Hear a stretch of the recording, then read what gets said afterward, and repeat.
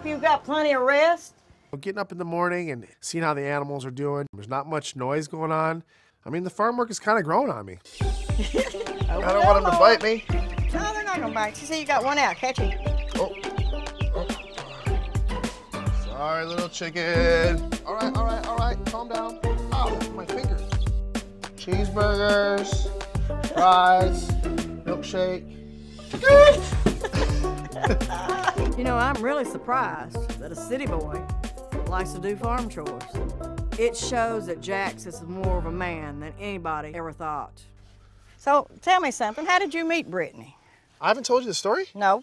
So I went to Vegas. Out of the corner of my eye, I see this beautiful girl over the corner. I'm just looking at her. We started getting talking. I asked for her phone number. She literally moved to LA 2 weeks later.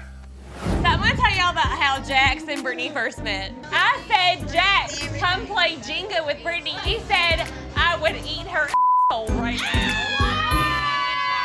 We've been together ever since.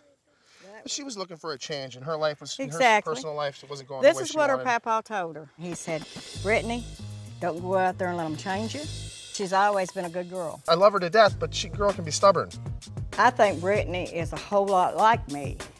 And if they do end up together, I think Brittany will be the boss.